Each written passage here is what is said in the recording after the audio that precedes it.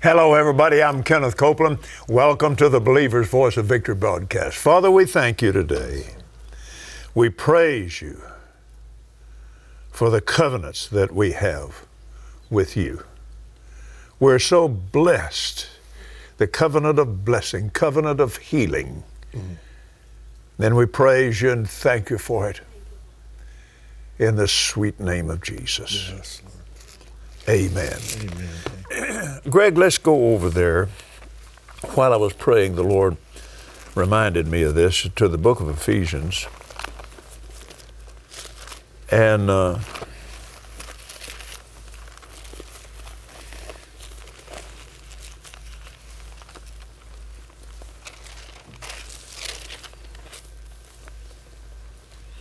in the 11th verse, wherefore remember that you being in times past, not Gentiles anymore. For the Goyim, the Gentile, just simply means someone without God. You were, but not anymore. Right. Gentiles in the past who are called uncircumcision by that which is called the circumcision in the flesh made by hands. At that time, before you knew Jesus, back then, at that time, you were without Christ, being aliens from the commonwealth of Israel and strangers from the covenants, plural, both of them. Yeah.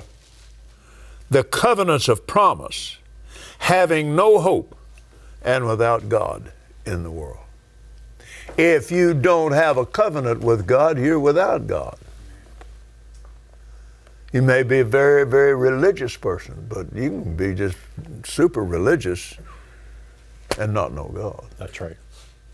So, covenants, both of them, covenants of promise.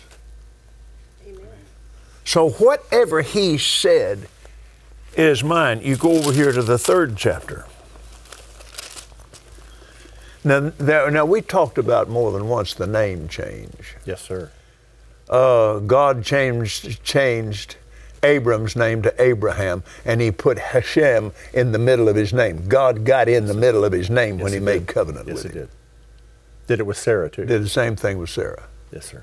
Then Jesus changed Peter's name, and he was Peter. Simon Bar-Jonah was his name. And when you read right in the beginning there, he came to Simon's house. That's right. His name was Simon. Jesus changed his name. God changed our name when we made covenant with him. When did that happen? It happened when Peter told Jesus who he was. Yes. When he called on him, you are the Son of God. You are the Messiah. You are the Lord. When he told Jesus who he was, Jesus told him who he was. Yes. Well, let me tell you who you are. And that's exactly what happens with us. When we acknowledge him as Lord, we make him Lord, he will then call you. That's right. Part of that family. Then in the 3rd chapter, look at this.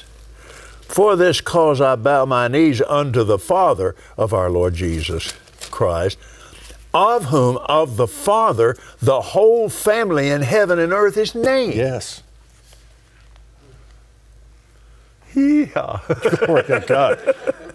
That he would grant you according to the riches of his glory, to be strengthened with might, or dunamis. How God anointed Jesus of Nazareth with dunamis. Yes, sir. Power. Dynamite. By his Spirit in the inner man, that Christ may dwell in your heart by faith, that you being rooted and grounded in love may be able to comprehend with all saints what is the breadth, the length, the depth, and height, and to know. Now, that word know there is gnosko. Very intimate relationship. Yes. It's the same word used in other places, and the man knew his wife. Right. Very intimate relationship with Jesus and His love. Yes. To know the love of Christ, which passes knowledge, that you might be filled with all the fullness of God. Now unto Him that's able to do exceeding abundantly above all that we ask or think, according to the power that works within us. Unto Him be glory in the church. Glory to God. Throughout all ages. Throughout all ages. My God, yes. So this is a serious covenant. Gentiles are fellow heirs. Yes. Even these guys with David are fellow heirs. They didn't go to battle. That's right. They didn't cross the creek, but they're fellow heirs. They're fellow heirs. My favorite part of this whole thing, and it's great that those guys got blessed that stayed there by the river. When they came back to Ziklag, that was a 3-day march from being with the Philistines. They get there and they see everything's destroyed. They go to the brook Besor, and that brook, that's a 16 miles that they went further after they found all their family's gone. All their stuff's gone. They go another 16 miles, and some of them are too wore out to go any further. They stayed back. But my favorite part of that whole thing, Brother Copeland, is it didn't just go to those guys that were there. It went to people that weren't even part of the group. David will send blessing, part of the spoils, back to all these different cities in Judah. Why? They're in the covenant. They're part of the family that's named. That's right. They didn't even go to the brook. So he blessed people that weren't even in town with them, bless God. But because they're in covenant, they get part of it. All right. Let's go to the Gospel of John.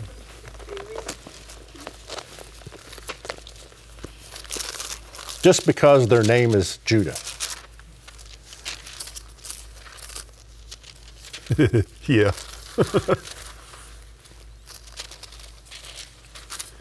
Now, remember that the 13th, 14th, 15th, 16th chapters and the 17th chapters of John are in that very deep covenant meal. Yeah, that's right.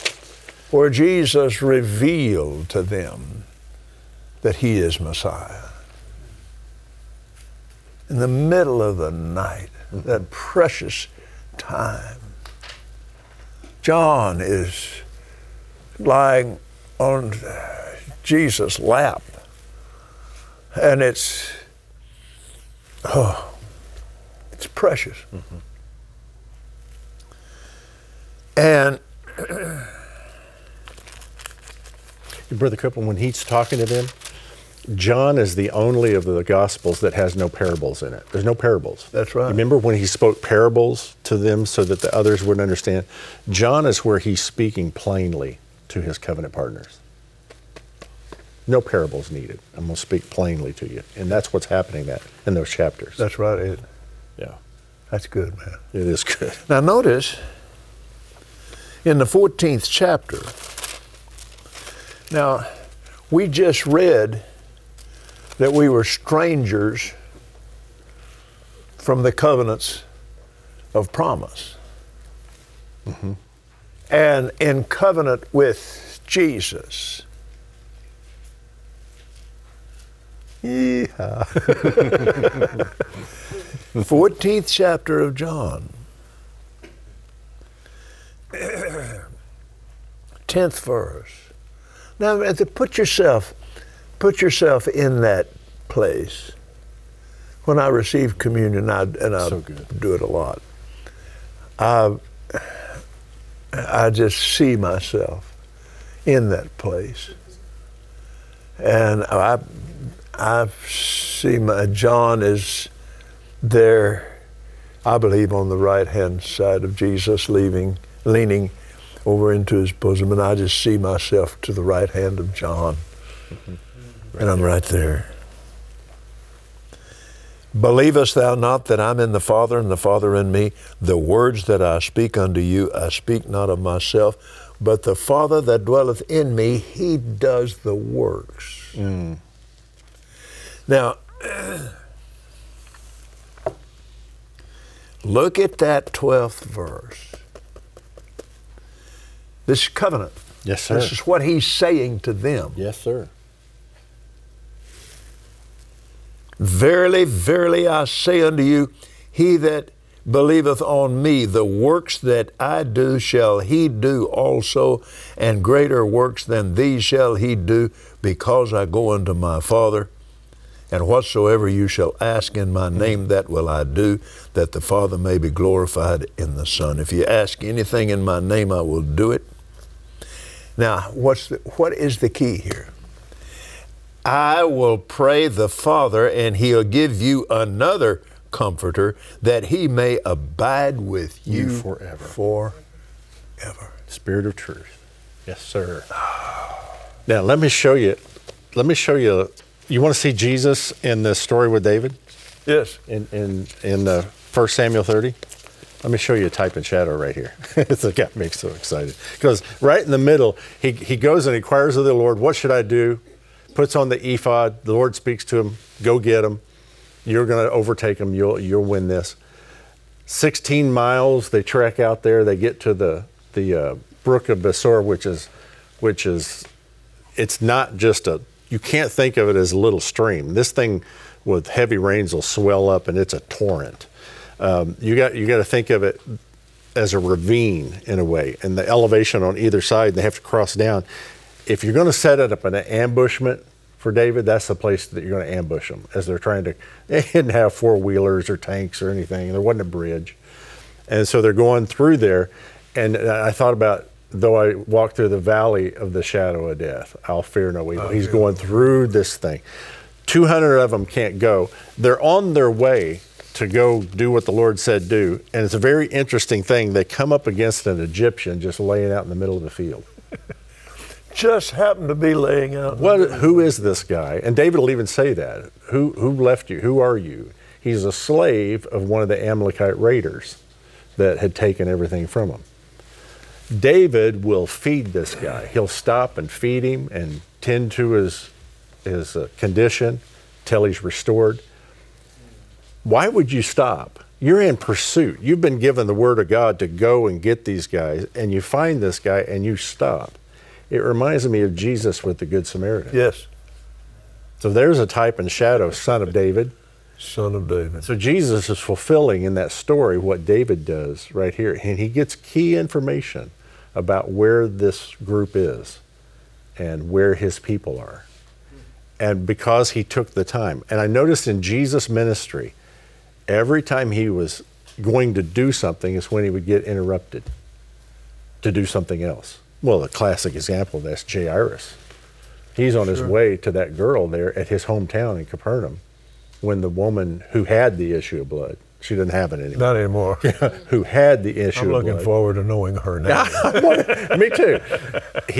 Yes. She stops him, stops the whole thing to the point that they say, don't even trouble him anymore. She's dead. Now, that man had to stay in faith because I'm the ruler of the synagogue. You're not even allowed in the synagogue. And you stop this whole processional. This Egyptian is stopping. He had a right to wonder about these 400 guys that are with him. What are we waiting on? Why are we messing with this? Why are we feeding this guy? But David knew that compassion moment of him. Isn't that good? To minister to this Samaritan, if you will, this Egyptian.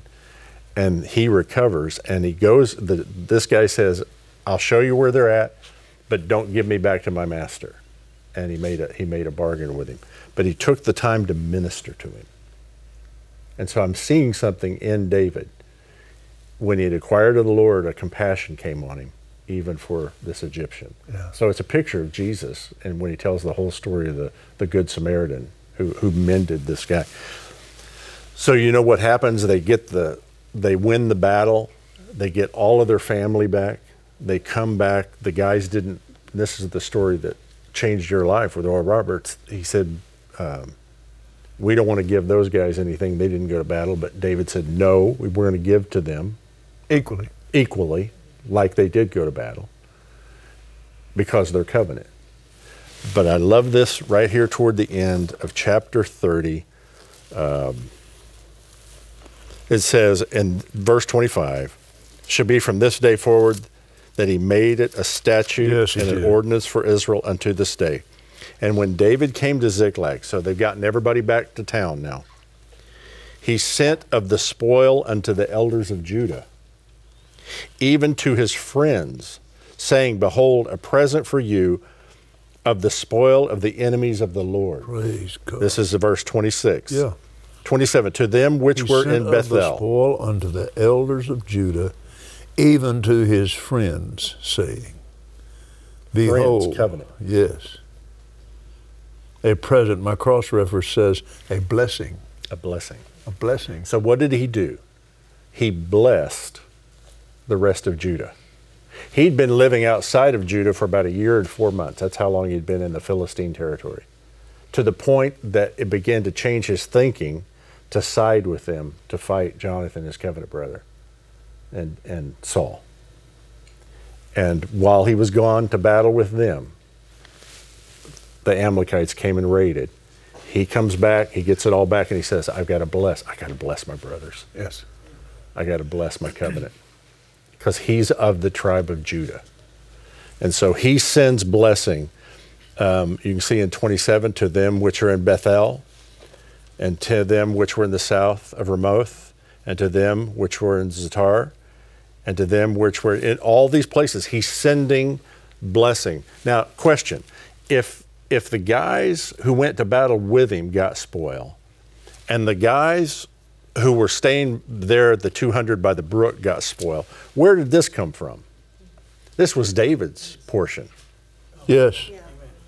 David is giving of his portion to his covenant brothers of Judah, so that all of Judah are being blessed. Down all the way down to verse 31, and to them which are in Hebron, yes, and all the places where David himself and his men went to haunt. In other words, all the places that they hang out, all the places that have been good to them, that blessed them when Saul was chasing him. He made sure that all of Judah was blessed in that thing. I don't care where you're at in the body of Christ, where you are in your partnership, all of it. It's part of the anointing of the priest, from the head to the beard to the shoulders to the hems of the garment. No matter where you're at in Christ Jesus in the body, you get part of the blessing. Pray. You're in the blessing. David, something clicked in David in all of this, and he came to himself and to his covenant when he inquired of the Lord. And he's about to become the king, because when you get into chapter 31, the guys who he was going to go to battle with will kill Jonathan. And they'll wound Saul, and Saul will, of course, fall on his own sword, kill himself. But David was about to, he's going to inherit the kingship. He's going to become the king, but it's going to be done God's way. It's not going to be done by the flesh, right, by the way David had planned this. But he sends a blessing. Sir, that's what you do with your covenant partners. You send a blessing. You pray over them every single day. Yes. And that letter, that connection point. To bless them beyond measure. Yes, sir. Every time we get in the airplane. Every trip. Every leg of every trip. That's right. We plead the blood. And for protection against every evil spirit. Every evil person, every evil, wicked plan of the devil is bound and stopped and thwarted. Ministering angels lifts us up in your hands and keep us in all of our ways, lest our foot dash against a stone. And bless our partners beyond measure according to the 91st Psalm. Yes, sir. That's covenant. At every place. They're constantly, continually on my mind. So David, the Philistines will kill Jonathan. David it'll tear him up. It'll hurt him so bad. I think it's going to hurt him because he's realized I would have been part of that, and that would have been terrible. He fights the Amalekites. So now here's the question: who are these guys? Who are these Amalekites? This is an old enemy of Israel. These guys have been around since the days they came out of Egypt. Yeah. And God said that he's at war with the Amalekites and to this day. So when you start to study now who it was he pursued and who it was he went after, then you see a whole new thing of who they are. And they come from one place. Amalek was Esau's grandson. Now, what about Esau? He despised what? The blessing. Yes, he did. He despised the blessing. He sold his covenant and the blessing out to his brother, his twin brother. And so these guys had been at war with Israel since that time. And we first find out about them with Moses, when they had come out of the Red Sea, and God said to remember the Amalekites, but then he also talks about blot out the Amalekites. So it seems like a contradiction in the Word of God. Well, wait a minute. If I'm supposed to remember them, why am I supposed to blot them out? When the scribes start a new Torah scroll, they'll write the name Amalek first so that they can blot it out. They do that on purpose to practice their pen. They'll write Amalek and then they'll blot it out and then get the Torah scroll, because they're fulfilling blotting out the name, which will happen in our future. Hadn't happened yet, but it's coming. And so David is fighting an ancient enemy that's against God and against the blessing and against the covenant, and this is why he goes out after them. It's a fascinating story. When you get to the time of Moses, Amalek will attack them from the rear at all times, always trying to pick off the weak and the slow ones, the ones with children. And that's what the enemy does today. He tries to pick off the fringes and the rear at all the time of all the partners. And he's been at war with God since the very beginning. And this is the enemy that David is fighting. Saul had been commanded by the prophet to kill him, and he didn't do it. Remember, he didn't kill the king of Amalek, and now David is facing them again as a result of this. So this is the enemy that God's going after, and if you understand that, you understand the battle we're in now. Yeah. Praise God. Yes, praise God. It's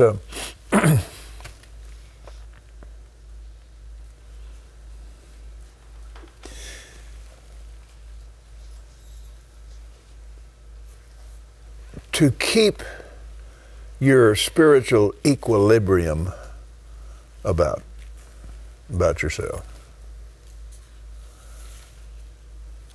And you think about our elections and so forth and all the trouble that happened there. It's the same God, and it's the same devil. We don't war against flesh and blood, but with principalities, powers, rulers of the darkness of this world, and wicked spirits in the heavenlies. Yes. It's the same ones. Yes. It's the same devils that Moses faced in the presence of Pharaoh. And we're out of time. Oh.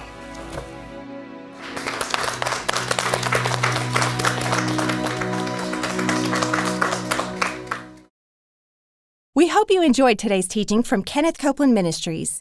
And remember, Jesus is Lord.